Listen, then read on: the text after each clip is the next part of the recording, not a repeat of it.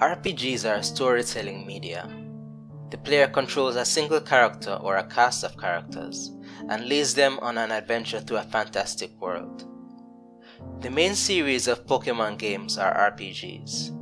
They started as top-down 2D tile-based games before entering the world of 3 dimensions. Unfortunately for Pokémon Sword and Pokémon Shield though, adding a new dimension did not save it from doing a poor job in telling a key part of the story. For this video, I'll be talking about a key rule in writing known as show, don't tell. Essentially, show don't tell is a technique of allowing the reader, or in this case the player, to experience the story rather than being told about it. And being told about it is exactly what happens too much in this game. I could talk about a few things like the time a Wooloo visibly crashes into the player only to have a text box pop up that tells us that's what happens, but I'll be focusing on something else for this video. Pokémon Sword and Shield introduced a new mechanic to the world of Pokémon, Dynamaxing. In the Galar region, Pokémon can increase both in size and power. It definitely makes for a spectacle in battle, but we're here to talk about the story. In Sword and Shield, there are instances of Dynamax Pokémon running wild and threatening the safety of NPCs.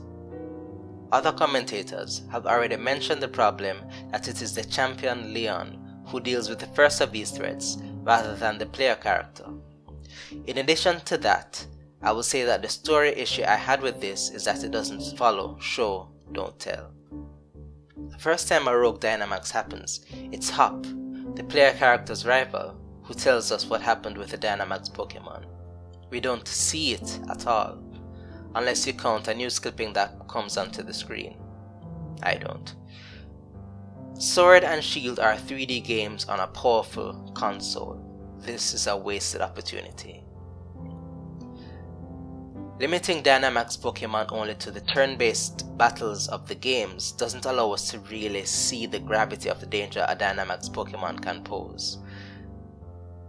Even if they didn't want the player to have a part in taking down the rogue Pokémon, a cutscene in which the player character witnesses people and Pokémon alike running in fear would have been a simple yet effective way to bring this across.